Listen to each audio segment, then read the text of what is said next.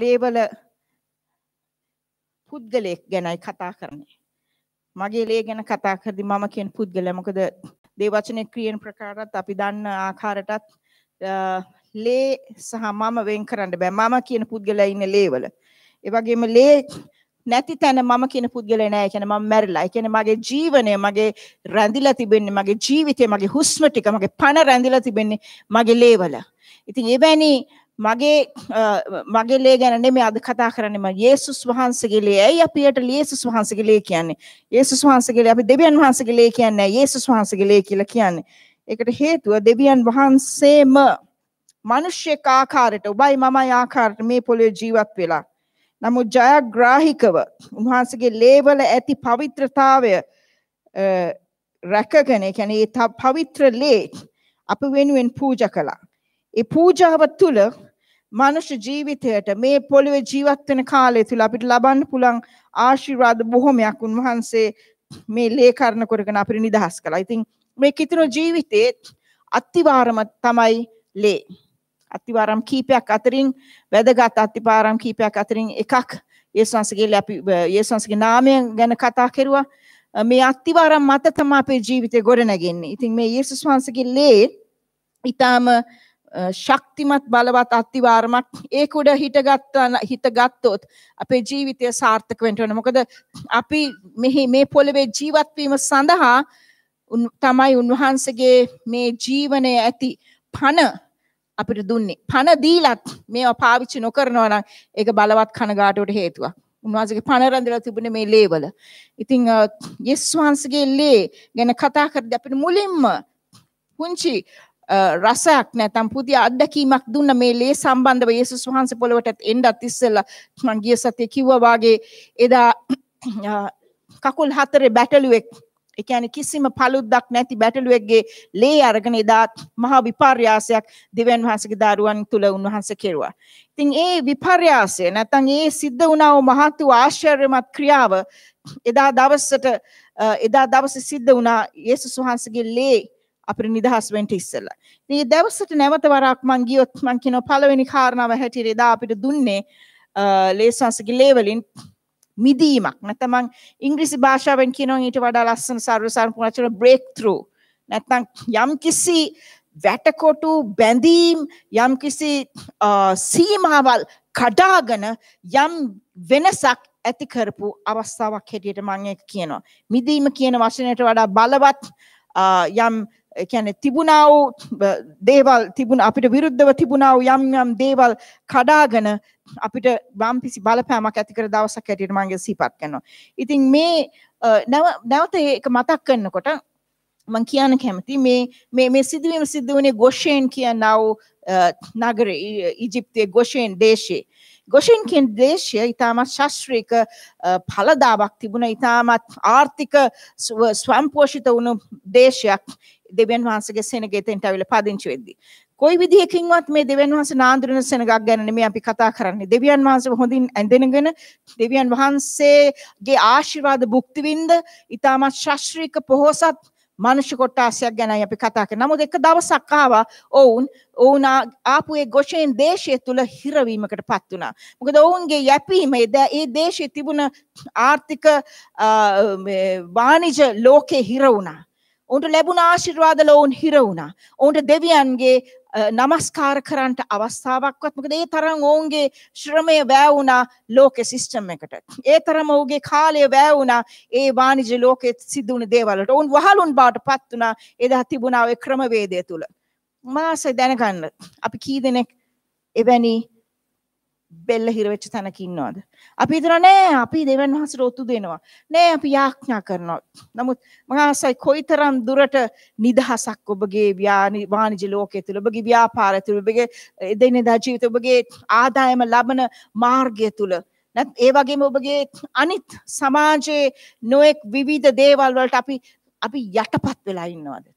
මෙවැනි යටපත් වුණ සෙනගක් තමයි එදා ඒ උන්වහන්සේ විද්‍යාමානව නැත්නම් ආශ්චර්යමත් ලෙස එක රැයකින් නිදහස් කළේ.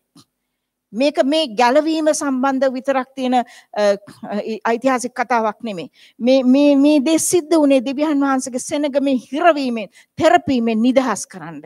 එදා රාත්‍රියේදී එදා ඒ බැටළුවන්ගේ ලේ අරගෙන තවරපු වෙලාවේ ඔවුන්ගේ ජීවිතේ ඇති වුණ එක කඩා බිඳගෙන යම්කිසි වැටකොටු කැඩීමක් සිද්ධ වුණා ඔවුන්ගේ වාණිජ්‍ය ලෝකයේ තුල.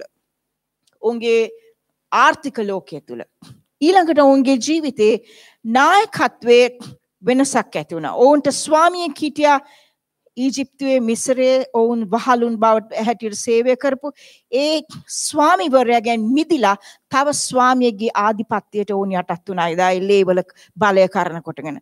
ඒ වගේම එදා ඔවුන්ගේ යැපීම ඒ ලෝකෙ හිටපු ස්වාමියාගෙන් ඉවත් වෙලා විශ්ව මැව්වා වූ දෙවියන් වහන්සේ කෙරෙහි තබන්න පටන් ගත්ත නව පටන් ගැන්මක් වුණා ඒ දවසේ ලේ කරන කොටගෙන. ඉතින් මං අහන්න ආසයි.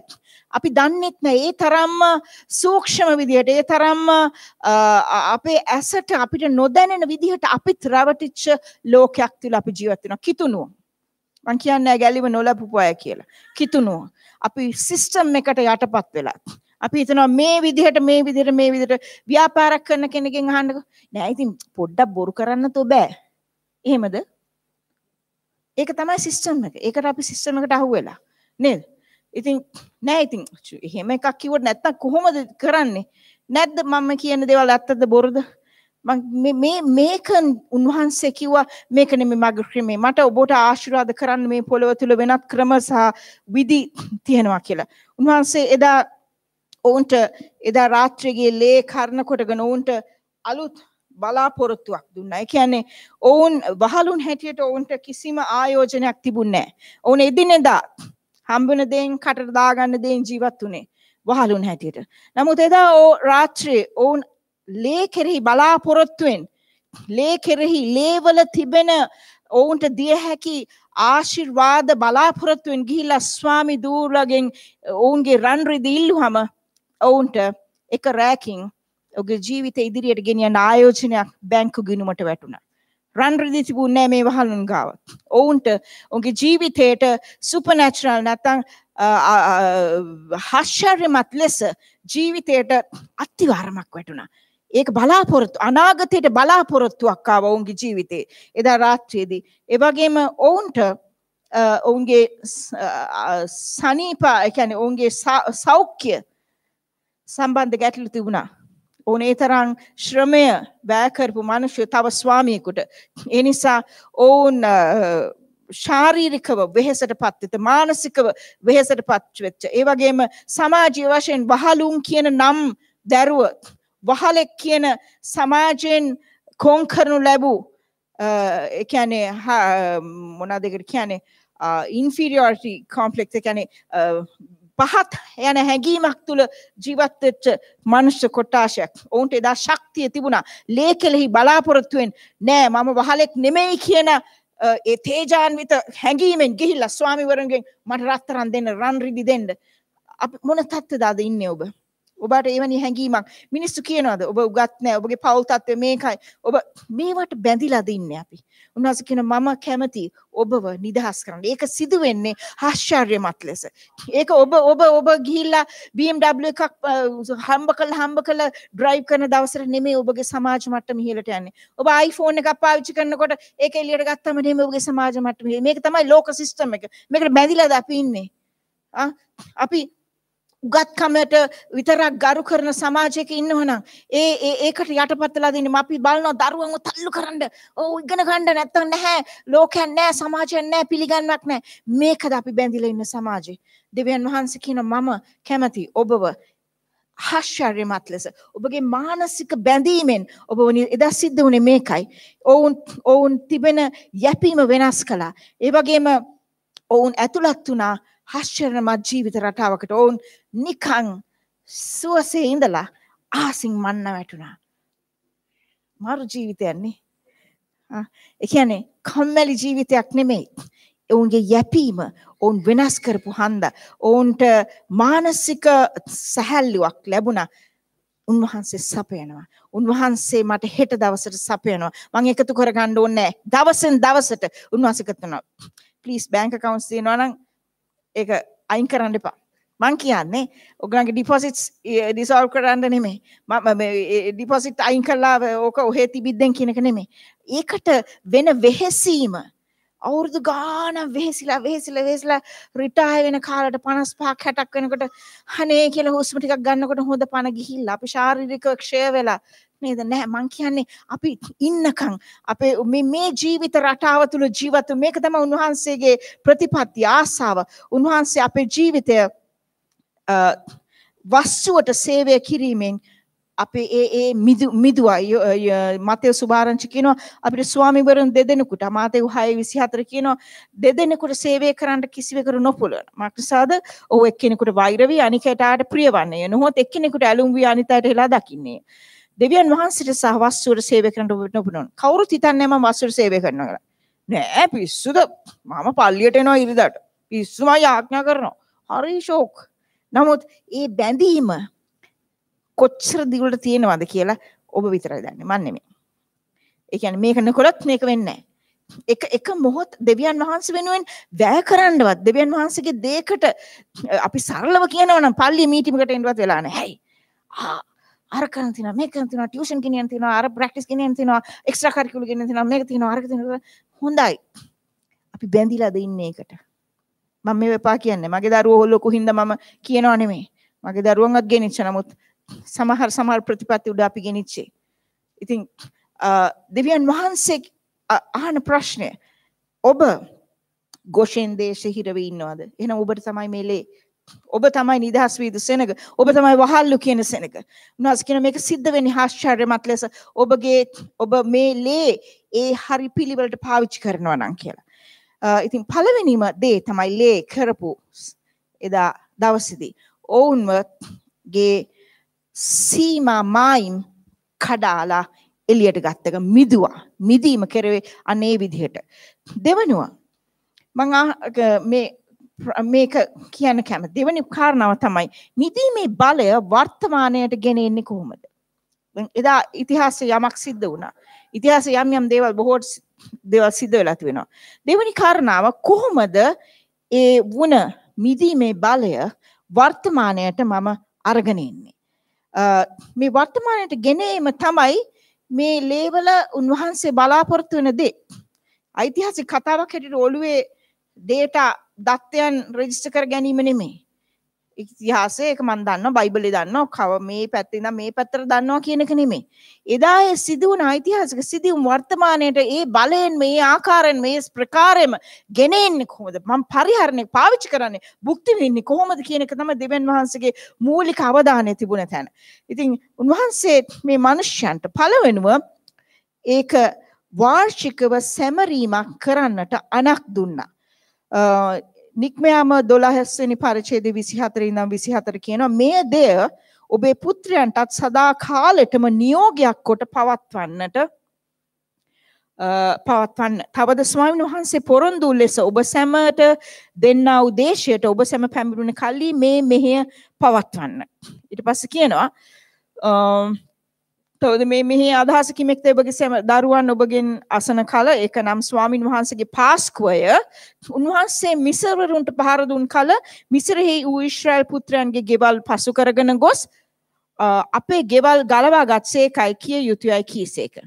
උන්වහන්සේ කියනවා වර්ෂයක් පාසා මේ සිදුවීම ඒ ආකාරයට පවත්වනකොට ඔබ යම් දෙයක් දරුවන්ට කියන්න යනවා. ඔබට මතක් කරගන්න යනවා එදා මාව සියලු බැඳීම් කඩලත් මගේ ආර්ථික තත්ත්වය වෙනස් කරපු ආකාරය මගේ වහල්කමින් මාව මුදාගත් ආකාරය මගේ සමාජයේ මට්ටම වෙනස් කරපු ආකාරය බොහෝ වෙලාවට අපි සභාවට ඇවිල්ලා අපේ සමාජ මට්ටම පව වෙනස් වෙනවා සභාවට ඇතුල් වුණාම මම දකිනවා ඒක බොහොම ලස්සන අපි ආසාවෙන් බලන් ඉන්න දේවල් ඔබ අදින පළඳින විදියද ඔබ හැසිරෙන ආකාරයද හැම දෙයක්ම පිටස්සරින් පව වෙනස් වෙනවා ඒක හරි ලස්සන දෙයක් බලන්න අපි ඇත්තටම ආත්මිකව අපි ඔබගේ නායකයන් හැටියට අපි ඒ ගැන සතුටු වෙනවා අපි එනකොට ඕගොල්ලෝ හිටපු විදිය සහ දැන් ඉන්න විදිය ගැන බලද්දි අපි අවංකව සතුටු වෙනවා මේක කියනවා මේක පවත්වනකොට දරුවෝ අහද්දි ඔබ සිහිපත් කරගන්න. ඔබ කියන්න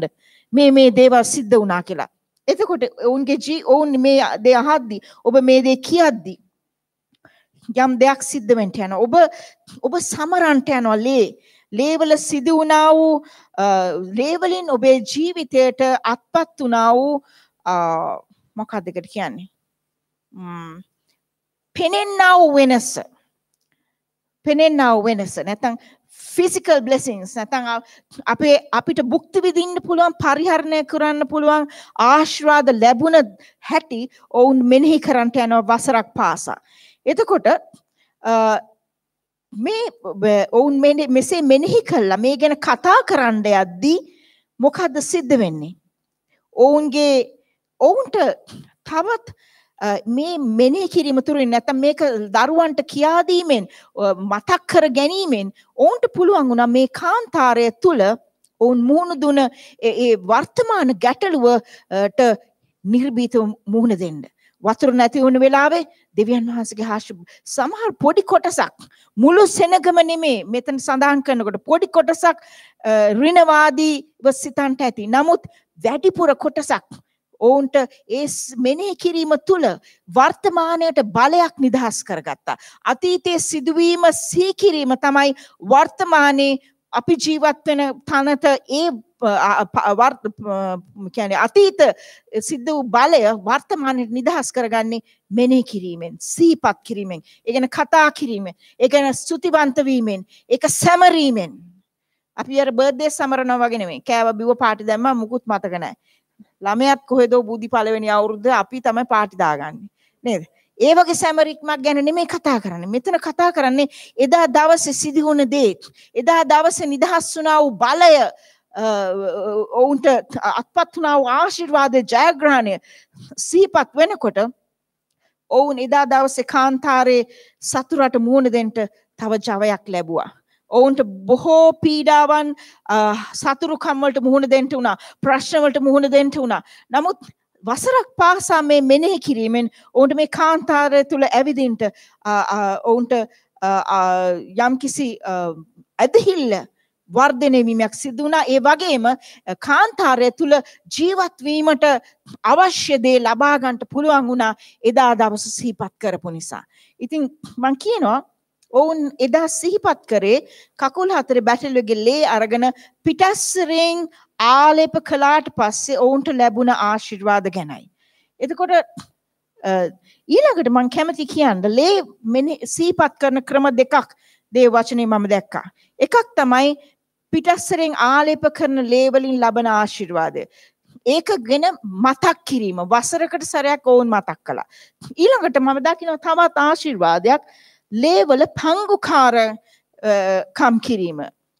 මොකද යොහාන් සුභාරංචියේ කියනවා යොහාන් සුභාරංචි 6:53 ඉඳන් 54ට ඒ නිසා යේසුස් වහන්සේ වුණ කියනසේක් සබවක් මම ඔබට කියමි ඔබ සැමට කියමි ඔබ සැම මනුෂ්‍ය පුත්‍රයාගේ මාංශ නොකනවා නම් ඔහුගේ ලේ නොබනවා නම් ඔබ සැම තුලම ජීවනේ නැත. මගේ මාංශය කන්නා වූ මගේ ලේ බොන්නා වූ අයට සදාකාල ජීවනය ඇත. මම අන්තිම දවසේදී ඔවුන් නැගිටවන්නේ. දැන් උන්වහන්සේ කියනවා ඔබ එදා ඒ බැටළු වෙග්ගේ ලේ අරගෙන ඒක පිටස්සරින් ආලේප කිරීමෙන් යම් ආශිර්වාදවලට ඔබ යම් ආශිර්වාද ඔබගේ ජීවිතයට අත්පත් වුණා.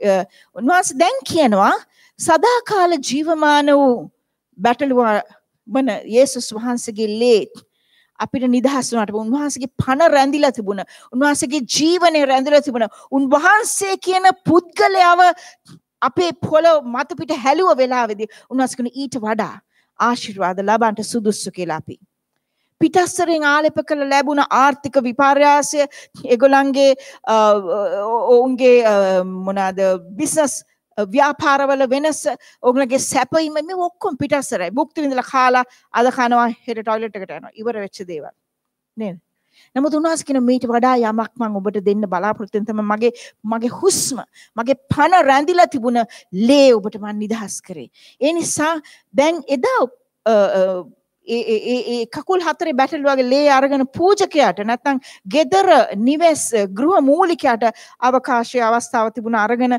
ඒක නිවසේ ගෑවහම ගෙදරින් ඔක්කොටම මේ ආශිර්වාද නිදහස් කරන. එහෙනම් ඔබ පූජකයෙක් නම් ඔබ යාඥා කරන මැදිහත්කාරයෙක් නම් ඔබ තව කෙනෙකුට ආශිර්වාද නිදහස් කරන්න මේ ලේ අරගෙන මේ ලේ පිටස්සරින් ගන්න පුළුවන් හැකියාවක් තිබෙනවා.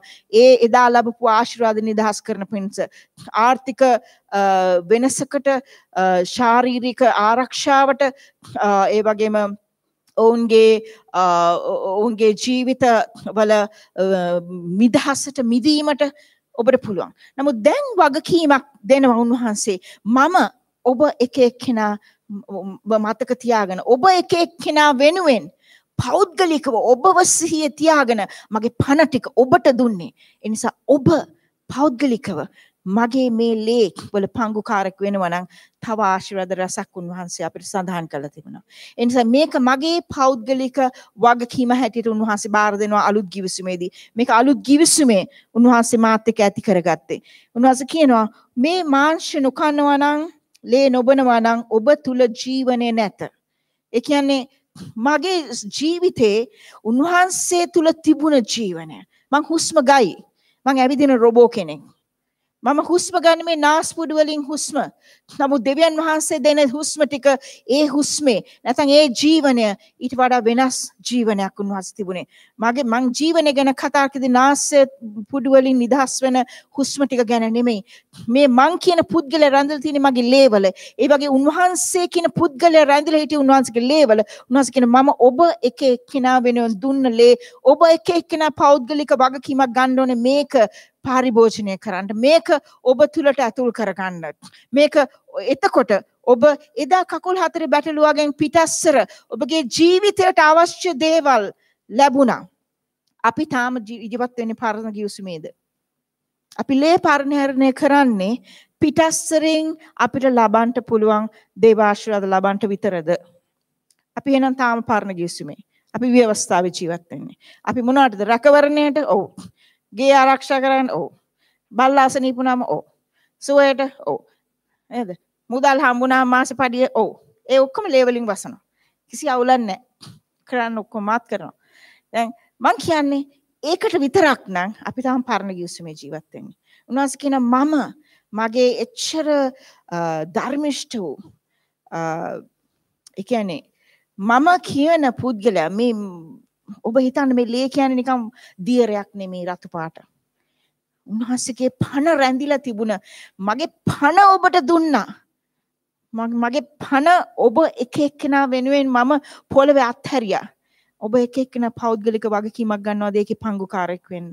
එසේනම් මම ඔබට ඊට වඩා යහපත් වූ සදාකාල වූ දි รา පත් නොවෙන්නා වූ ආශිර්වාද රසක් මේ ලේවල රන් සඳහන් තැන්පත් කරලා තිබෙනවා කියලා ඔබ වෙනුවෙන්.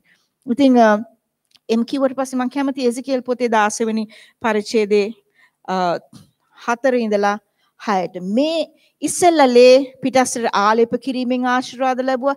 දැන් මම කතා කරන යේසුස් වහන්සේගේ ලේ වලින් අපි අනුභව නැත්තම් ජීවිතයේ කොටසක් කර ගැනීමෙන් තමයි මම ආශිර්වාද ගන්න. එසේකියල් පොතේ කියනවා ඔබ උපන් දවසේදී ඔබ උපන් කල ඔබේ පෙකිනිවල කැපුවේවත් පිරිසිදු කිරීමට ඔබ වතුරේ නෑවේවත් ඔබට ලුණු කොහෙත්ම ගෑවෙත් රෙදියේතුවේවත් නැත. ඔබට අනුකම්පාවකට මේ වයින් එකක්වත් ඔබට කරන ලෙස කිසි ඇසක් ඔබ සැමට දයා නොවිය. ඔබ උපන් දවසේදී ඔබේ ජරා ඔබේ ප්‍රාණය පිළිකුල් එකක් ලෙස සලකා ඔබ කෙතේ දමනු ලැබුවේය. ඊට පස්සේ කියනවා මම ඔබ ළඟින් යන විට ඔබ ලේවල වැතිරී ඉන්නවා දැක ඔබ ඔබේ ලේවල වැතිරී ඉන්නද්දී ජීවත් වෙන්නයි මම ඔබට කීවෙමි. එසේ ජීවත් වෙන්නයි ඔබේ ලේවල වැතිරී ඉන්නද්දී ඔබට කීවේ. මොකද කියන්නේ උන්වහන්සේ? උන්වහන්සේ කියනවා ඔබයි මමයි මගේ ලේවල මගේ භෞතික ලේවල මගේ දෙමව්පියන්ගේ මගේ ආදි මව්පියන්ගේ පල්ලෙහාට ආපු ජානවල තමයි ජාන රැඳිලා තියෙන ලේවල මගේ ඒ ලේවල මම රැඳිලා ඉන්නවා. මම තාම පොර කනවා. මගේ පෙකිනි වල කපලා නැහැ. මම තාම මගේ අතීතයට මගේ භෞතික දෙමව්පියන්ගේ ජීවිත රටාවට ඔවුන්ගේ කියන්නේ ඔවුන්ගේ චරිත ස්වභාවයන් වල බැඳිලා ඇලිලා ගැලිලා ඉන්නවා.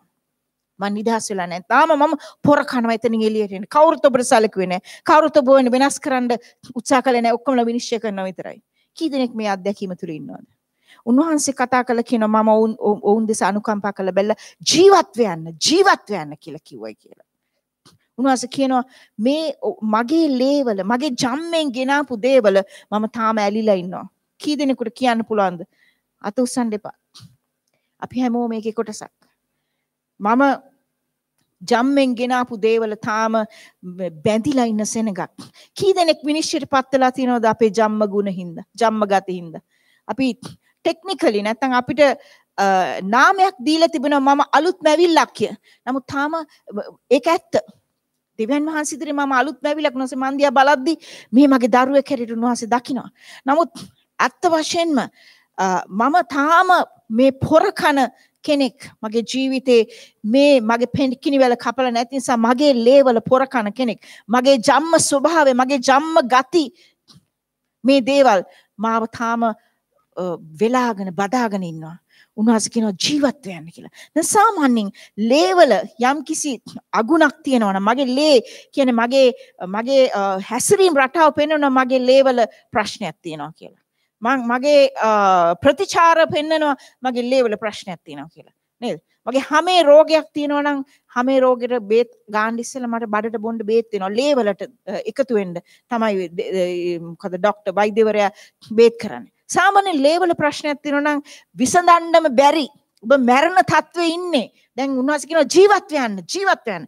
මරණ තත්ත්වේ ඉන්නවනම් වෛද්‍යවරයා මොකද කරන්නේ? ලේ වලට blood transfusion එකක් දෙනවා. blood transfusion කියන්නේ ලේ දෙනවා. ලේ වාද්දනවා කියලා කියන්නේ ඔය නම පාවිච්චි කරන්නේ නැති හින්දා මම ටිකක් විස්තර කරේ. ලේ වෑද්දීම කියන්නේ ලේ දෙනවා. අලුත් ලේ දෙනවා. මොකද මේ ලේ කුණු වෙලා නැත්නම් මේ ලේ විෂ බීජයක් ඇතුළේ මේ ලේ හදන්න බෑ මේ ලේ වෙනස් කරන්න බෑ තාම එයා පොර කන තත්ත්වෙ ඉන්නේ මැරෙන්න ඕන්න මෙන්න උන්වහන්සේ කියනවා ජීවත් වෙන්න.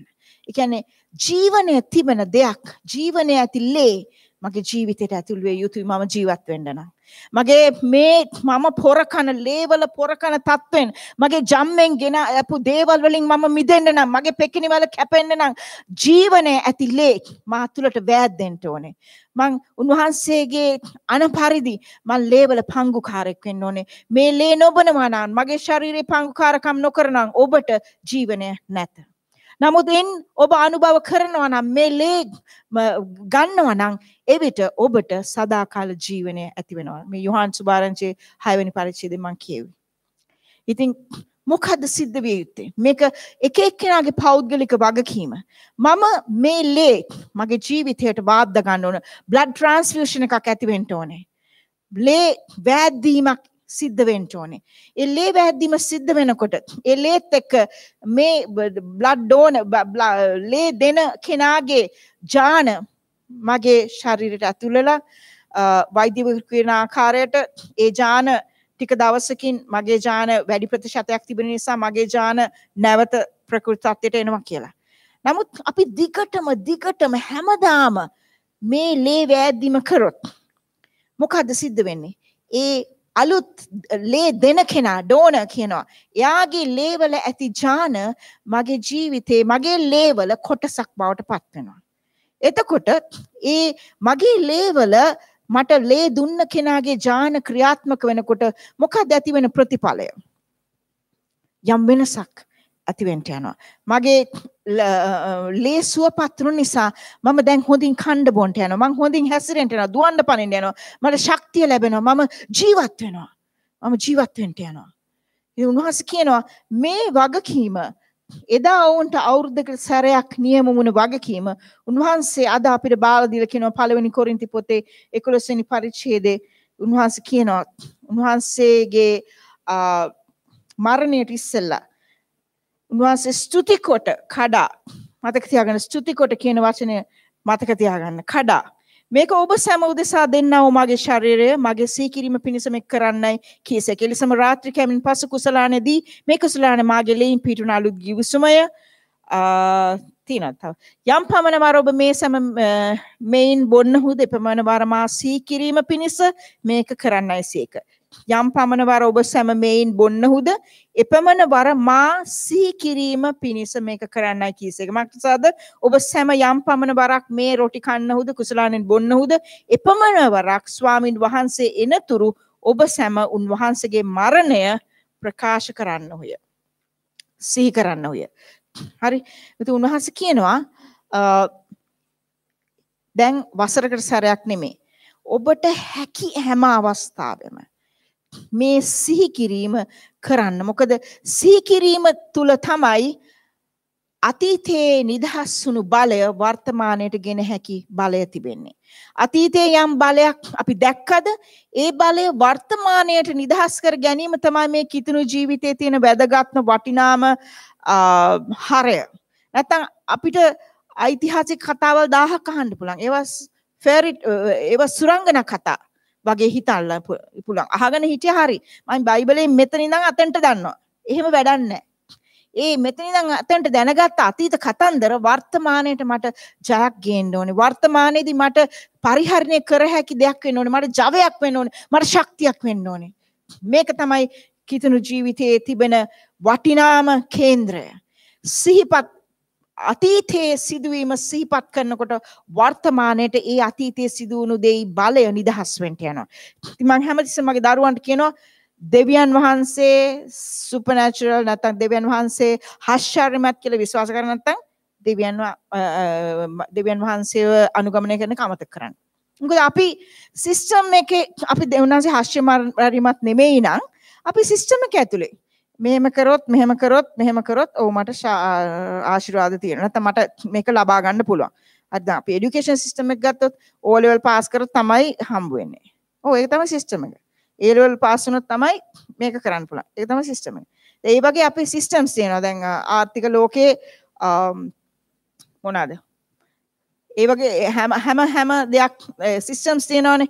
ඒ සිස්ටම් එකට ඇතුල් වුණොත් ප්‍රශ්නයක් නැහැ. දෙයියෝ නැහැ නේද? මොනවාද සිස්ටම් එකේ පිළිවෙලට අපි යනවා 1 2 3 4 5 කියලා ගියාම ඊළඟ ස්ටෙප් එක ජයග්‍රහණය නේද? ඒතර අපිට දෙවියන් වහන්සේ ඕනේ නැහැ. ඉතින් උන්වහන්සේගේ එහෙමනම් මම කියනවා දරුවෝ දෙන්නට මම කියලා තියෙනවා ඔයගොල්ලෝ විශ්වාස කරන්නේ නැත්නම් දෙවියන් වහන්සේ සුපර්නැචරල් කියලා forget it. මම කියනවා එපා විශ්වාස කරන්න. මොනවාද? එහෙනම් දෙයියෝ නැහැ. සිස්ටම් එකට ඇතුළේ යන්න පුළුවන්. මම දෙන්නගෙන් මං කියන්නේ කවුද කියලා එක්කෙනෙක් කියනවා ඔප්පු එහෙම හරි නෑ නේද එතකොට එහෙම අසාධාරණයි කොහොමද දෙවියන් වහන්සේ දැන් මම අවුරුද්දක් ඉන්න ඕනේ ප්‍රොමෝෂන් ගන්න මං හරි ඔයා එහෙම විශ්වාස කරනවා එහෙම ඉන්නේ එතකොට ඔයා සිස්ටම් එක අස්සන ඉන්නේ දෙවියන් වහන්සේ ඔයාට දඩුවෙක් හැටියට විශේෂ වරප්‍රසාදයක් දෙන්න පුළුවන් කියලා ඔයාගේ ඇදහිල්ල නැත්තම් එයා ආශ්චර්යමත් ලෙස ක්‍රියා කරනකොට ඔයා සිස්ටම් එක ඇතුලේ යයි නමුත් නෑ ඔව් දෙවියන් වහන්සේට පුළුවන් උන්වහන්සේගේ දරුවා වෙනුවෙන් ආශ්චර්යයක් කරන්න කියලා විශ්වාස කරන කෙනා මාස 2කින් ප්‍රොමෝෂන් ගන්නවා. උන්වහන්සේ මේ සාමාන්‍යයෙන් ඉන්ක්‍රිමන්ට්ස් දෙන්නේ 100ට මෙච්චරයි. මං කෝ හරි. එහෙනම් ඔයා ඒ සිස්ටම් එක අස්සෙන් යන්නෝ කියලා. එහෙම නැත්නම් එක්කෙනෙක්ගෙන් මං අහනවා බබා ඔයා දැන් කීයක්ද බලාපොරොත්තු වෙන්නේ? මෙච්චර. අපි දැන් යාඥා කරමු. හා. එයාට එච්චරක් හම්බ වෙනවා. හරි. දෙන්නම් කවුද කියලා අහන්නත් එපා ගිහින් කියන්නත් එපා. නමුත් මම එහෙම කියලා දැන් එතන යා නිදහස් වෙලා තියෙනවා. දැන් යා අත්දකින්න දෙවියන් වහන්සේගේ ආශ්චර්යමත් සැපයීම, උන්වහන්සේගේ ආශ්චර්යමත් ක්‍රියාව. ඔබ විශ්වාස කරන්නේ නැත්නම් මේ අපි අදහන දෙවියෝ ආශ්චර්යමත් කියලා විශ්වාස කරන්න එපා. එහෙනම් සිස්ටම් එක ඇතුලේ ඉන්න. අනිවාර්යෙන් ඕගලන්ට තැනක් හම්බෙයි සිස්ටම් එක ඇතුලේ. නේද? ඒක කමක් නැහැ. නමුත් දෙවියන් වහන්සේ කියන්නේ මම සිස්ටම් හරහා යන දෙවි කෙනෙක් නෙමෙයි. මම මගේ දරුවන් වෙනුවෙන් ආශ්චර්යමත් දේ කරන දෙවි කෙනෙක්. ඒක කරන්නේ මගේ ලේ කර්ණ කොටගෙන මම එදා කල්ලා ඔප්පු කළා පෙන්නවා. උන්වහන්සේ ඔප්පු කළා පෙන්නවා. උන්වහන්සේ කියනවා අදටත් මට ඔප්පු කරන්න පුළුවන්. නමුත් එක දෙයයි අවශ්‍ය. ඔබගේ සැමරීම. සමරන්න කියන්නේ උත්කර්ෂවත් සැමරීමක්. ඒ කියන්නේ හදවතේ සතුටක්. නේද? හා බර්ත්ඩේස් දැන් නම් මම බර්ත්ඩේ සමරන්නේ මොකද මගේ බර්ත් සර්ටිෆිකේට් එක මම හංගලා තියෙනවා. පොඩි කාලේ ළමයි හරි ආසයිනේ. බර්ත්ඩේ එකක් එනකොට කොච්චර එක්සයිටඩ් කොච්චර සතුට වෙනවද? ඒගොල්ලෝ හරි සන්තෝෂයි. නත්තලක් එනකොට කොච්චර සන්තෝෂ වෙනවද? ඒ කියන්නේ ඇතුලේ ප්‍රීතියකින් සමරන්න ඕනේ උන්වහන්සේගේ ලේ. මේ සැමරීම සීමා කරන්නේ කාලා බීලා එතනට. නේද? නමුත් සැමරීම සිහිපත් කරන්නේ එදා නිදහස් වුණු බලයත් සමග. ඒ බලය මෙනෙහි කරනකොට, ඒ බලය සමරනකොට, ඒ බලය ගැන කතා කරනකොට, මෙනෙහි කරනකොට, ආවර්ජනය කරනකොට අතීතයේ වුණු සිදුවීම තුලින් නිදහස් වුණු බලය මම වර්තමානයට ගේනවා. ඒ වර්තමානයේදී මම ඒ බලයම භුක්ති විඳින්න යනවා. ඒ බලයම මගේ ජීවිතයට ආදේශ වෙන්න යනවා. ඒ බලය මගේ ජීවිතේ නිදහස් කරන්න යනවා. මේක තමයි සිදුවිය යුතු. මේක තමයි උන්වහන්සේගේ අරමුණ. ඉතින් මං ආසයි දැනගන්න ඔබ මොකද්ද ආවර්ජනය කරන්නේ? මේකට මං අත දික් කරාට මේකට සීමා කරන්නේ මගේ ජීවිතේ ලේ ගැන කරන ආවර්ජනය. මගේ දිනපතා මෙනෙහි කිරීමක කොටසක් වෙනවා. මේක අපි සති දෙකකට සැරයක් අපේ සභාව තුල කරන දෙයක්. උන්වහන්සේ කියන්නේ ඔබ ලේ මෙනෙහි කරන්න, සමරන්න කියන එකයි. මොකද්ද සිහිපත් කරන්නේ? අපි බොහෝ කාලයක් තිස්සේ කරලා තිබුණ බොහෝ දේවල් කීපයක් තිබෙනවා. උන්වහන්සේ කියනවා මම මගේ පණ මා තුල තිබුණ සියල්ල ලේ තුලින් ඔබට නිදහස් කළේ ඔබ හැම දෙයක්ම එක හා සමානව අරගෙන භුක්ති විඳින පිණිසයි, ඒවා ප්‍රයෝජනට ගන්න පිණිසයි. ඒ දේවලින් බොහෝමයක් මට අපිට මග හැරලා කියලා මට කල්පනා වුණා. මම කැමති ඔබගේ අවධානය යොමු කරන්න නැවත වරක්. උන්වහන්සේගේ ලේවල තමයි උන්වහන්සේගේ DNA එක තියෙන්නේ. DNA කියන වචනේ ඔක්කොම දන්නව නේද? DNA කියන්නේ උන්වහන්සේගේ සම්පූර්ණ උන්වහන්සේට ආවේනික වූ පුද්ගලයෙක් සතු පුද්ගලිකත්වය. The person and the personality කියනවා. පුද්ගලයාට සතු පුද්ගලී තත්වයක් තියෙනවා. එයා හැසිරෙන විදිය, හිතපු විදිය, දේවල් කරපු විදිය, හිතපු යම් අවස්ථාවන් වල උන්වහන්සේගෙන් නිදහස් වුණු ආවේග, ප්‍රතිචාර, මේ සියල්ල රැඳලා තිබුණේ උන්වහන්සේගේ ලේවලයි. උන්වහන්සේ කියන පුද්ගලයා. ඉතින් ඒකට මම කියනවා උන්වහන්සේගේ දිව්‍යමය පුද්ගලිකත්වය ලේවල රැඳුලා තිබුණා. ගලාති 5:22 අපි දන්නවා පොඩි කාලේ ඉඳන් සන්ඩේ ස්කූල් එකේ ඉගෙන ගන්නව නේද? ඒකේ කියනවා ආත්මයන් වහන්සේගේ ඵල නම් පෙරේමය කියලා ලියලා තියෙන කවන්නේ. ප්‍රීතිය ඔක්කොම දන්නවනේ අපි. සමාදානය, ඉවසිලිවන්තකම, කරුණාවන්තකම, යහපත්කම මේ ඔක්කොම පමන දන ක්‍රියා කිරීම මේවා මේ දේවල් ආත්මයන් වහන්සේගේ ඵල. මේ ආත්මයන් වහන්සේගේ ඵල කියනකොට නිකන් අර මිනිස්සු හම්බුනම අහලා තියෙනවද? Praise the Lord brother. Praise the Lord කියන වචනේ තේරුමක් නැති වෙලා එච්චර කියනවා ඒක. නිකන් ඔය කියන වචනයක් වෙලා. ආත්මයන්ගේ ඵල වහන්සේගේ ඵල කිව්වොත් එහෙම වෙලා තියෙනවා කියලා මට හිතෙනවා. මොකද ඒක නිකන් අර හැමදාම කියවනවනේ පොඩි කාලෙත් කියනවනේ මේ වචනේ නේද? ආත්මයන් වහන්සේ කියන්නේ ආත්මය. දැන් ස්ප්‍රීතුව කියන්නේ මොකද්ද? යමෙක් තුල තියෙන ඉස්සරම්ම දේ ආත්මය. ඒ ආත්මයන් වහන්සේ දෙවියන් වහන්සේගේ ආත්මය නැත්නම් දෙවියන් වහන්සේගේ ජීවනය, දෙවියන් වහන්සේගේ හුස්ම, දෙවියන් වහන්සේ තුල තිබුණ ඉස්තරම්ම දේ තුලින් ඵලයක් කියන්නේ යම් දෙයක් ගහේ මුල් බැහැලා එතන තියෙන පෝරවල සාරය අරගෙන ඒක ක්‍රියා කරලා එළියට පෙන්눔 කරන දෙයටයි ඵලය කියන්නේ. මේ ඵලය මොන වගේලුද? ඒක ඉවසිලිවන්තකම තියනවලු, කරුණාව තිබෙනවලු, ප්‍රේමය තියනවලු, ප්‍රීතිය මේ දේවල් අපිට අපේ ස්ව උත්සාහයෙන් මවා ගන්න, හදා ගන්න, කරගන්න බැරි වූ දේවල්.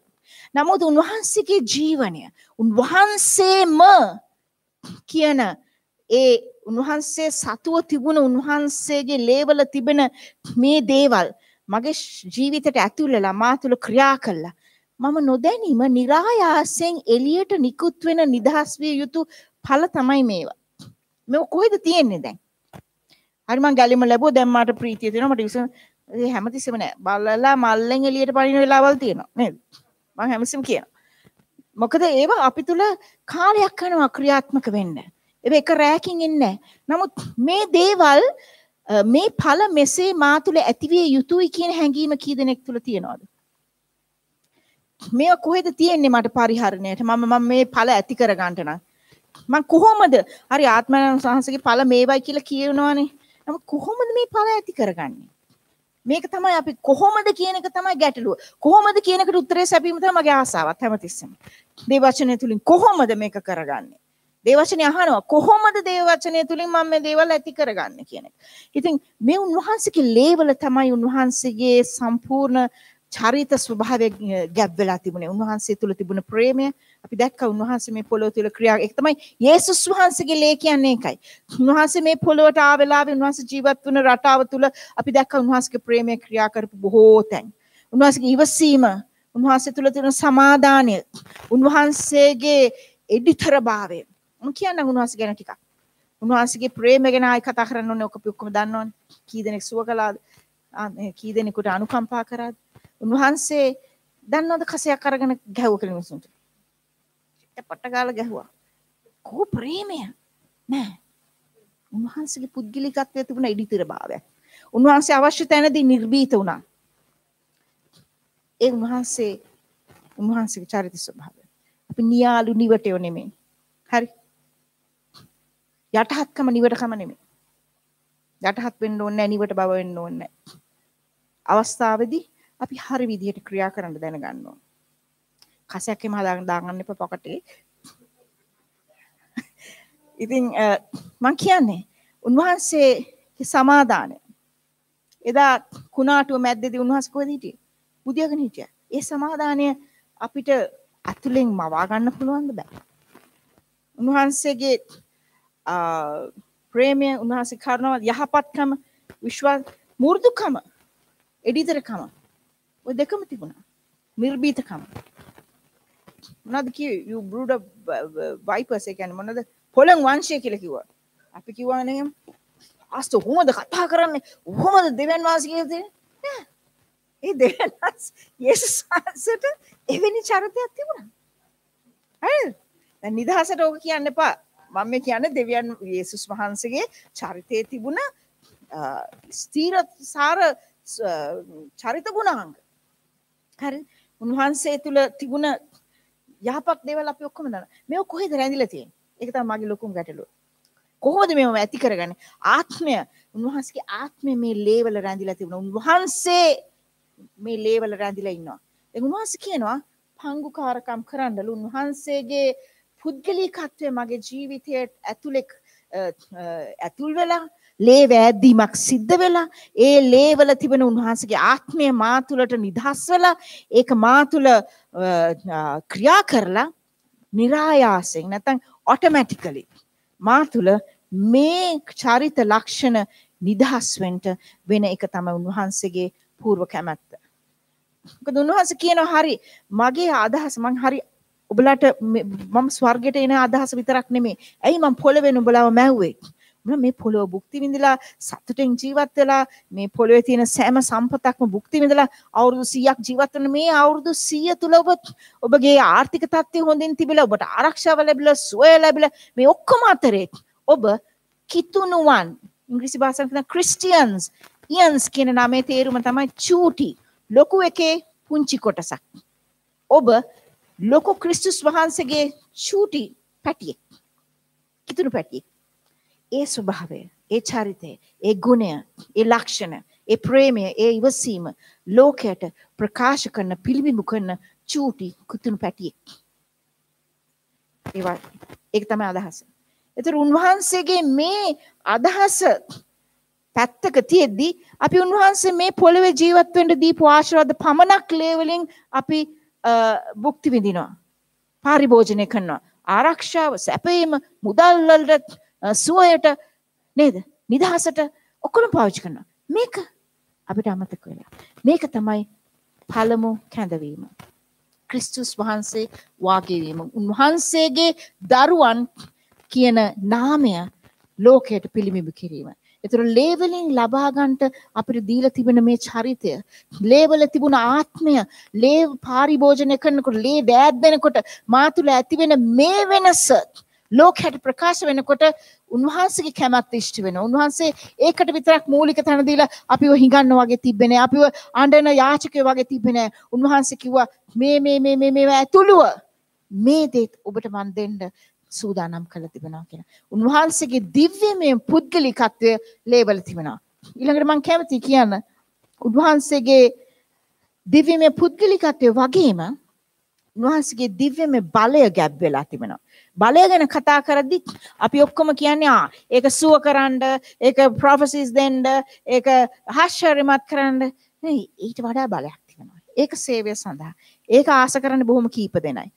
උන්වහන්සේ තුළ තිබුණ බලය තමයි යෙසායා අනාගත වක්තු මේ විදිහට මම ඔබට කියන්නේ යේසුස් වහන්සේ තුළ තිබුණ ගුණය මම ඔබට කතා කරනකොට මම කියන්න හදන්නේ මේ ගුණය රැඳිලා තිබුණ ලේවලයි කියලා. යෙසායාගේ අනාගත වක්තු තුමා 11 වෙනි පරිච්ඡේදයේ 5 කියනවා අනාවැකියක් හැටියට දාවිද්ගේ වංශෙන් තමයි යේසුස් වහන්සේ ඉපදුනේ. යෙස්සේ කියන්නේ දාවිද්ගේ තාත්තා. යෙස්සේගේ කඳින් ඒ කියන්නේ යෙස්සේගේ පරම්පරාවෙන් බිහිවෙන්ට යනවා යේසුස් කියලා කෙනෙක්. නැත්නම් මිදීම දෙන කෙනෙක්. ඔහු දෙවියන් වහන්සේගෙන්ම පැමිණෙන කෙනෙක් හැටියට යෙසායා අනාගතවත් කියන. ඔහුගේ මුල් වලින් පැලයක් පළදරන්නේ. ඒ කියන්නේ යේසුස් වහන්සේ ගැන. ඊට පස්සේ උන්වහන්සේ ගැන කතා කළා මෙහෙම කියනවා.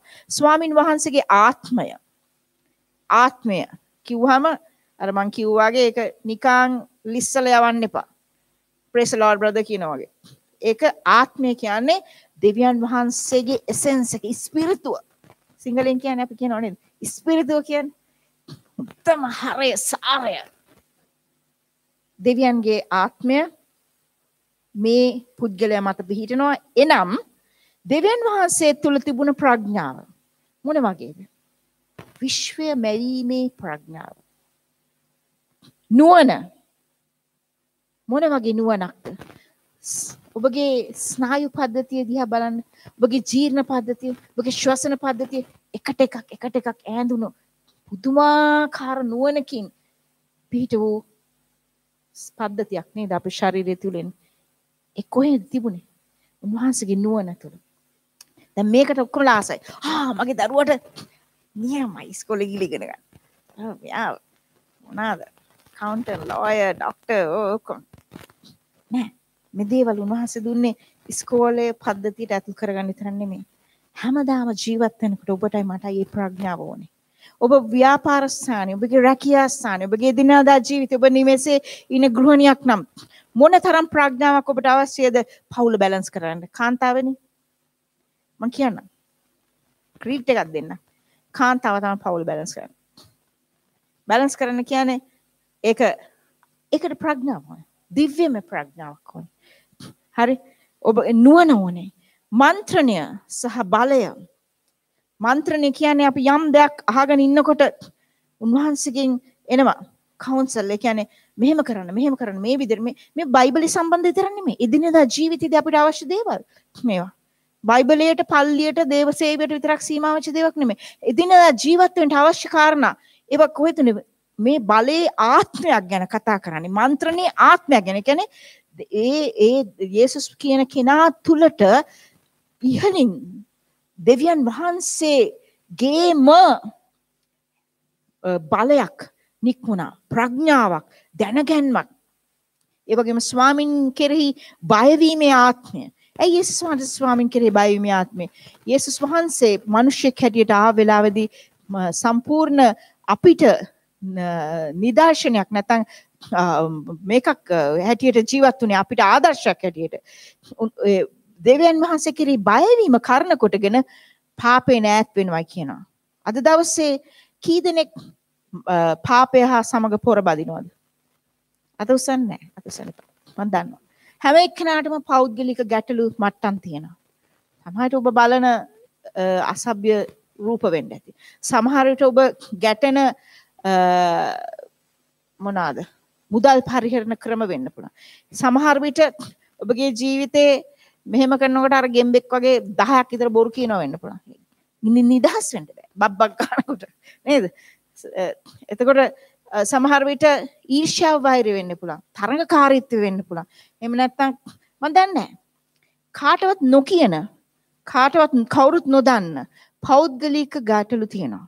නමුත් බයවීමේ ආත්මය ක්‍රිස්තුස් වහන්සේ තුල තිබුණ ඒ ආත්මය අද කොහෙද රැඳිලා තිබෙන්නේ? ඒ ජීවනය උන්වහන්සේ තුල තිබුණ සියලු ආකාර දිව්‍යමය බලය, මේව බලයක් කොහෙද රැඳිලා තියෙන්නේ?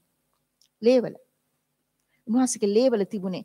ඒක වාතාවරණය අනුව වෙනස් වුණේ නැහැ. වාතාවරණය අනුව වෙනස් නොවන යම් ගුණයක් තියෙනවා නම් ඒ ජම්මෙන් එන දේ කවදාවත් යටපත් කරගන්න බෑ. උන්වහන්සේගේ ජම්මෙන් උන්වහන්සේට අයිති වුණ දේ කාරණා තමයි මේ. මේ කාරණාවල් අද උන්වහන්සේගේ ලේ වලින් තිබෙන නිසා උන්වහන්සේ ඒ නිසා තමයි ලේ වැගිරු ඒ නිසා තමයි උන්වහන්සේ ඉඩහැරි උන්වහන්සේගේ ශාරීරිය තැලෙන්න පෙලෙන්න පුළුවන් තරම් ලේ ශරීරය නිදහස් වෙන්න. උන්වහන්සේ මැරුණේ වෙලාවේ උන්වහන්සේගේ ශරීරයෙන් ලේ ගියාම උන්වහන්සේ මැරුණා.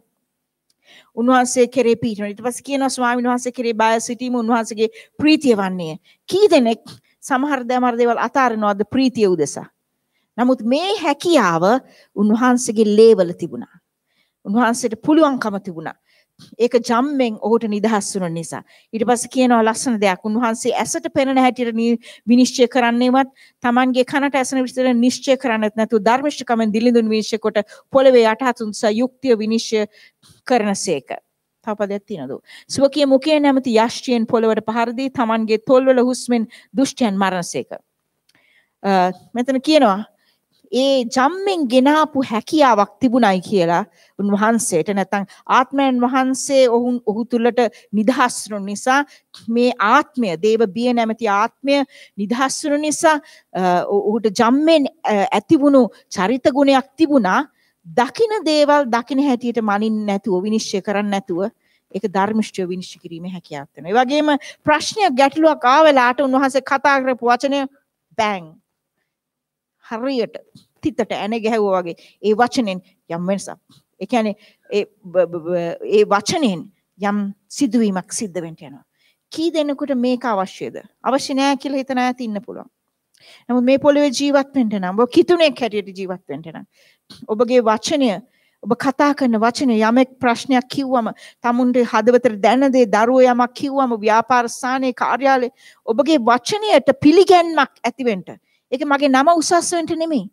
ඒක මගේ ජම්මෙන් එළියට එන ගුණයක්. මිනිස්සු දකින්න යනවා. මොකද්ද මගේ දැන් අලුත් ජම්මේ වෙන්න ඕනේ? මේ ලේ වලින් මම වාද්ද ගන්න ලේවල තිබෙන අලුත් ජම්මයක් තියෙනවා. අලුත් DNA එකක් තිබෙනවා.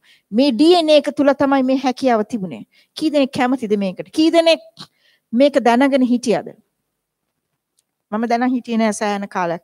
මම ලේ හැමදාම පාවිච්චි කරුවේ මගේ රැකවරණයට මගේ සුවයට විතරයි. ඉතින් මම කැමති අද ඔබට අලුත් විදිහට මේ ලේ පරිහරණය කරන්න කියලා කියන්න. ඒ කියන්නේ සති දෙකක් ඉන්න එපා මේක බලාපොරොත්තු වෙන්න. ඔබ නිවසේදී ඔබ ලේ ආවර්ජනය කරන්න. ලේවල තිබෙන උන්වහන්සේගේ ජම්ම බලය, උන්වහන්සේගේ ජම්ම ගුණය. මම ජම්ම කියන වචනේ පාවිච්චි කරන්නේ ඒ ලේවල රැඳිලා තියෙන නිසායි.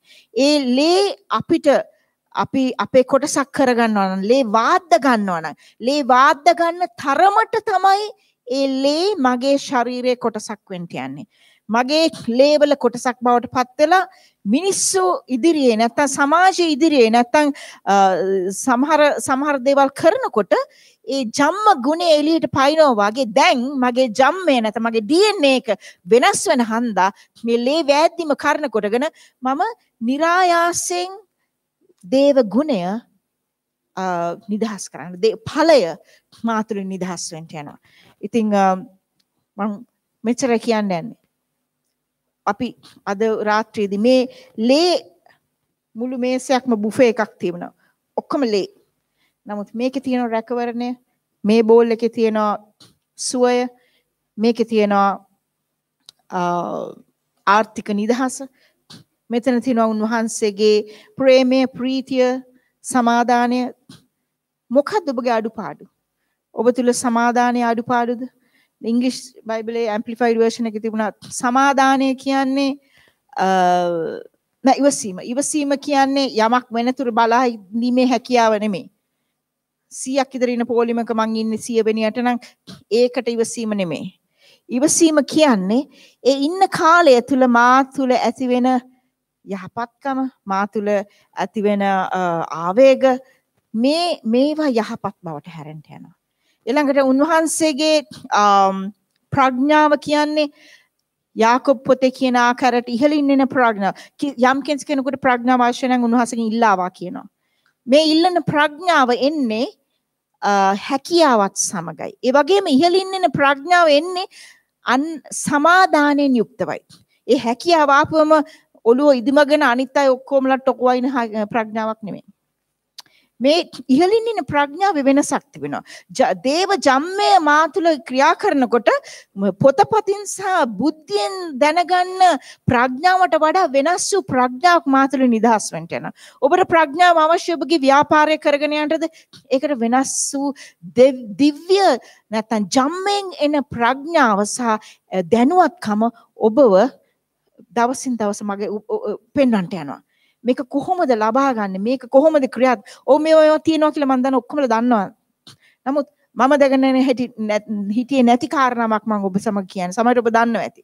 මම දැනගෙන හිටියේ නැති කාරණාව තමයි මම තප්පරෙන් තප්පරේ මේ ලේ වාද්ද ගන්න ඕනි ක්‍රමය. යේසුස් වහන්සේ කිව්වා එදා රොටි අරගෙන ස්තුති කොට කඩා. මේ කරන හැම වෙලාවෙම සිහි කරන පිණිස මොනවද ඔබ සිහි කරගන්නේ අද? ඔබගේ අවශ්‍යතාවය ඔබගේ බඩගින්න අනුව ඔබ සිහි කරගන්නේ. එදා ආපු සමහර අය ගෙදරින් කාලා එන්නේ නැතුව මට පාන් භාගයක් දානවා, මට බාලු ටිකක් බෙදනවා, වගේ කෑවේ. ඒක පාවුල්තුමා කියන මේ බඩගින්න ගෙදර කියලා කන්න. මේක කරන්න වෙන ක්‍රමයකට. මේක චාරිත්‍රානුකූලව ට්‍රැඩිෂනලි කරන්න එපා. මේක උන්වහන්සේගේ ශරීරය විමසලා කණ්ඩ කියනවා. කොරින්ති පොතේ 11:23 ඉඳන් පල්ලෙහාට කියනවා ශරීරය විමසලා කනවා කියන්නේ මේ ශරීරය කැඩුන හේතුව. මේ ශරීරයෙන් ලේ වැගිරුණු හේතුව විමසලා කණ්ඩ කියනවා. නිකාං චාරිත්‍රයකට කන්න එපා කියනවා. මේ චාරිත්‍රය සති දෙකකට සැරයක් කරන්න ඔබ එන්න සහභාගී වෙන්න පවුලක් හැටියට. නමුත් gedara ඔබ මෙනෙහි කරන්න ඇයි මේ ශරීරය කැඩුනේ? ඇයි මේ ලේ වැගිරුනේ? මගේ තියෙන ජම්ම ගති, මගේ ලේවල මම තැවරිලා පෙකණිවල කපන්න නැතුව මාව විසිකලා ඉන්න මොහොතක මගේ ජම්ම ගති වෙනස් කරන පිණිස ජීවනයේ ඇති ලේ මම වහද්ද ගන්න. එතකොට තමයි මම ජීවත් වෙන්න යන්නේ. මම ස්තුති කරන්න යනවා. මොකද්ද ඔබගේ අවශ්‍යතාවය කියන්නකෝ? ඔබට අවශ්‍ය මොකද්ද? තරහ යනවාද? නෑනේ. ඉතින් තරහ යන ඔක්කොටම. යේසුස් වහන්සේට තරහ ගියා. තරහ ගියාම ක්‍රියා කරන ආකාරය තමයි වැදගත් වෙන්නේ. හරි? තරහ යනවා. ඒ කියන්නේ යනවා. no control. තරහ යන්නේ නැතේ නෑ. හරි? තරහ ගියාම මොකද කරන්නේ? බඩු ටික පොලේ ගහනවද? බාත්රූම් එකේ ගිහලා දොර වහ ගන්නවද? කටට ප්ලාස්ට් එකක් දා ගන්නවද? ඔබ කලේ යන දේ තරහ ගියාම කරන දේ තුල තමයි වැදගත්කම තියෙන්නේ. හරි? දේව දත්තයෝ නෙමෙයි. ස්වර්ගෙන් බැහැලා නැහැ. නමුත් ස්වර්ගීය ආකාරයට ජීවත් වෙන්න අපි ඉගෙන ගන්නවා. ඒක ජම්මෙන් ගේන ලේවලින් ඵලයක් හැටියට උපදින්න ඕනේ අපි තුල. ඉතින් මේ ඵලය බිහි කරගන්න හැටි තමයි මම කියන්නේ. හරිද? ඉතින් මේක නිවස ඉන්නකොට ඔබ මේක කරන සෑම වාරයක් ගානෙම ස්තුති කරන්න, මෙනෙහි කරන්න. ස්තුති කරන්න, මෙනෙහි කරන්න. ඔය කාරණා දෙක මතක තියාගත්තොත් ලේවල ඇති එදා සිද්ධ වුණු හැම සිදුවීමක්ම වර්තමානයට ගෙනීමේ බලයක් ඔබ තුලින් නිදහස් වෙනවා. වර්තමානයේ ඒ ලේවල ඇති බලය තුල ජීවත් වීමේ හැකියාවක් මම නිදහස් කරගන්නවා අපේ ජීවිතේට. අපි නැගිටිමුද මේ වෙලාවේ අපි නැගිටලා මම කියනවා අපේ සෙනඟ වැඩි හින්දා කරන්න අමාරුද මන් දන්නේ. මම කියන්නේ ඔබ ඇවිල්ලා ඔබට ඕනේ දේ අරගෙන යන්න. ඔබට ඕනේ පරණ ජීවිතේ නම් තාම ඉන්නේ අරගෙන යන්න ආරක්ෂාවට සුවයට. මම කියන්නේ කමක් නැහැ ඒවා හොඳයි. නමුත් එතනට සීමා වෙනවා දැකීම දුකක්. දෙවියන් වහන්සේගේ ඊට වඩා මහත් ඊට උසස් අරමුණක් තිබුණා ලේවල. ඒකින්ද පුළුවන් නම් අද දවසට ඒක පැත්තක තියලා අපි කියමු උන්වහන්සේගේ දිව්‍යමය පුද්ගලිකත්වය, චරිතය මට ඕනේ. කී දෙනෙකුට අඩුපාඩු කියලා දැනෙනවද? ඔබට මොකක්ද ඕනේ? ඔබට ඕනේ ප්‍රඥාව, දැනගැන්ම, නුවණ සහ උන්වහන්සේට තිබුණ එඩිතරකම්. සමහර අයට ඒක ගැටලුවක්. ඔබ දන්නවද? මගේ සමාවෙන්න ඕනේ. ආව ආදර්ශයට ගත්තා. කියන්නේ එයා ඉස්සර මේ ෂෙඩ් එකේ ඉඳගෙන গিitar එක ගහනවා. එන්නේ නැහැ ඇතුළට. ඇයි මිනිස්සු මට hina වෙයි? මගේ ඇස් වලින් කඳුළු එනවා. ඒ තරම් චිත්ත ධෛර්යයක් තිබුණේ නැහැ. ඒ අපි දෙන්නගේ ජාන. අද මම මෙතන හිටගෙන ඉන්නේ දෙවියන් වහන්සේ මාව ඒ තරම් වෙනස් කරපුවාන්. එයාගේ ඒ තිබුණේ ජම්මෙන් ගෙනාවා. නමුත් ඒක සමහර අයට ගැටලුවක්. ඔබ දන්නවා. සමහර අය ඕන්ට වැඩි එඩිතරයි. සමහර අය ඕන්ට වැඩි පිටිපස්සේ. ඉතින් ඔබට මොකක්ද අවශ්‍යයි? දෙවියන් වහන්සේගේ බැලන්ස් එක. උන්වහන්සේගේ එඩිතරකම, නිර්භීතකම, උන්වහන්සේ කසිය අරගෙන ගහන්න ලෑස්ුණා. ඒ වගේම උන්වහන්සේගේ ඇස් වලින් කඳුළු ගැලුවා. ලාසරස් මරණ වෙලාවේ. ඒ අනුකම්පාව. ඒක බැලන්ස් ලයිෆ් එක. සමතුලිත ජීවිත රටාවක්. උන්වහන්සේ තුළ තිබුණ දේ අපි ආශ කරන්නේ මොනවටද? මොකද්ද ඔබගේ අඩුපාඩු? මොකද්ද ඔබගේ අවශ්‍යතාවය? ඒ අවශ්‍යතාවය උදෙසා ඔබ මේකින් අරගෙන යන්න. අද අරගෙන ගිහින් ඔබ අනුභව කරනකොට කියන ස්වාමීනි මේක තියෙන ජීවනය, මේ තිබෙන ඔබගේ ස්ප්‍රීතුව, මේ ලේවන තිබෙන ඔබගේ ජීවනය මට නිදහස් කරන්න. මේක අදට සීමා කරන්න ඔබ ගෙදර ගිහිල්ලා මෙනෙහි කරන්න. ඕ ස්වාමීනි ස්තුති. ඔබ ස්තුති කරන හැම වාරෙම ඔබ කිතන මම උගුරක් බොනවා ඔබගේ ලේවලින්. මගේ ජීවිතයට බද්ධ කරගන්නවා. මගේ ජීවිතයට ඔබගේ ලේ මම වාද්ද ගන්නවා. ඔබ ස්තුති කරන්න පටන් ගන්න. ඔබ මෙනෙහි කරන්නේ ලේවලින් ඔබ දැන් ලබා ගන්නට යන ඒ ගුණය, ඒ චරිත ස්වභාවය, බලය. ඒකට ඔබගේ ජීවිතය ජම්මයෙන් එළියට එන දේවල් ඵලයක් හැටියට මිනිස්සු දකින්න. ගෙදරයි ඉස්සල ගෙදරයි දකින්න යනවා. මිනිස්සු දකි ඕන තරම්. මිනිස්සු දකින්නේ වෙස්මුණක් දාගත්ත අපිව. ගෙදරයි තමයි අපි හොඳටම දන්නේ. ඉස්සල වෙන්න ඕනි ගෙදර තුල. අපි එතන ඒම් කරගමුද? අපි ඒ ටාගට් එක තියාගමුද?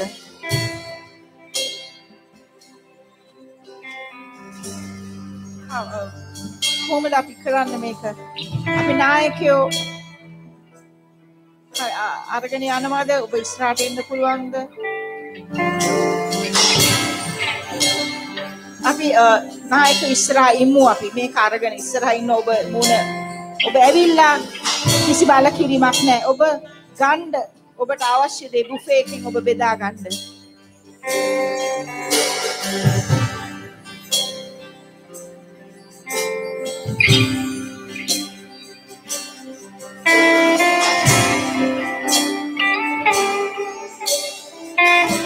Communion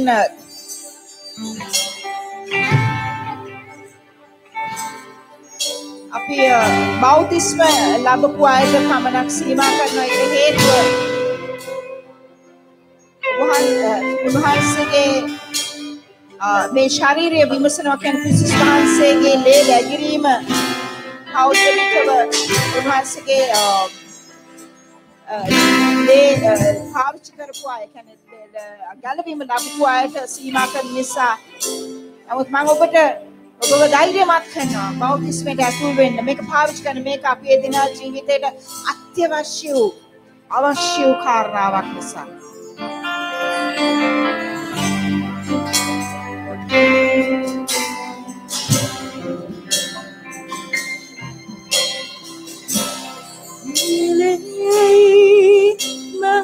पवित्र कने यही हट जीव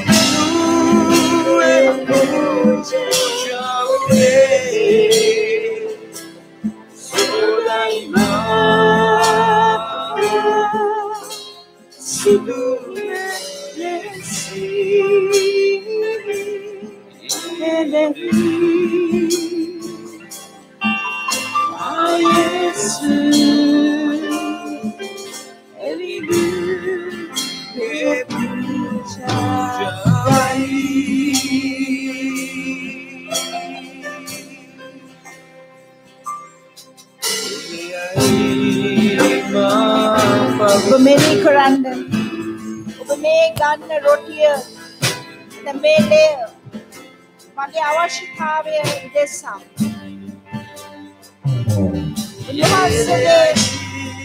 द्वितीय जम्म स्वभावे मट दीव सलहाई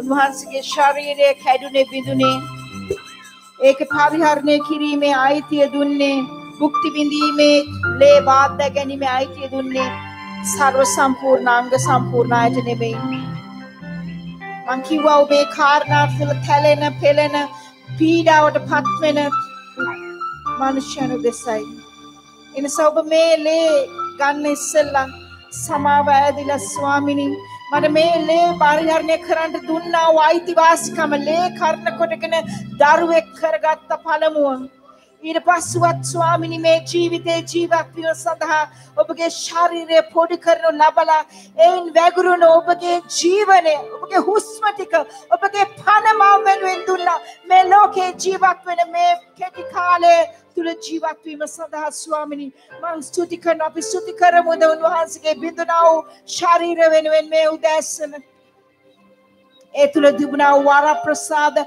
ආශිර්වාද බොහෝමයක් මා වෙනුවෙන් ඔබ නිදහස් කළා ඒ මට නිදහස් කරන්න මොනතරම් ඔබ වහන්සේ මිලයක් ගෙව්වද ස්වාමිනී ඒ මිලේ වටිනාකම තිබෙන්නේ ඔබ තුල තිබුණ වටිනා වූ චම්ම ගුණය බලය සම්පත් මට නිදහස් කරන නිසායි ස්වාමිනී ඔබගේ හුස්ම ටිකට ස්තුති වේවා මම මේක අනුබර කරනවා අදහිල්ලෙන් ස්වාමිනී මේ උදෑසන ස්තුති ස්වාමිනී ස්තුති වේවා ස්වාමිනී ස්වාමිනී දැන් මම මේ වහන්සේගේ රුධිරයේ සංකේතය මම පාවිච්චි කරනවා මේ රුධිරය තුල මේ සංකේත තුල වටිනාකමක් නැහැ ඔබගේ මෙනෙහි කිරීම තුල තමයි වටිනාකම තිබෙන්නේ මේවල කිසිම මැජික් බලයක් නැහැ නමුත් ඔබ මේ සංකේතය උන්වහන්සේගේ රුධිරයේ ඇති බලය මෙනෙහි කිරීමෙන් පාවිච්චි කරනවාද ඒ මෙනෙහි කිරීම තුලයි ඔබගේ ජීවිතයට ඒ ලේ වැද්දීම සිද්ධ වෙන්නේ එනිසා ස්වාමිනී මම දකින්න ඔබගේ ලේවල මහත් වූ බලයක් මම මෙනෙහි කරන ඔබගේ ජම්ම ගුණය බලය ඔබගේ ජම්ම ගතිය ඔබගේ ජන්මෙන් ඔබට හිමි වුණු වත් පොහොසත්කම ස්වාමිනී සතුරා පරාජය කිරීමේ ඒ ජීවමාන බලය මේ ලේවල ගැබ් වෙලා තිබුණා මම ඒක මගේ ජීවිතේට බාද්දා ගන්නවා ස්වාමිනී මේ උදෑසන මම ස්තුති කරනවා මා වෙනුවෙන් වැගුරු ඔබගේ ජීවනයට ස්වාමිනී ස්තුති වේවා යේසුස් වහන්සේගේ නාමයෙන්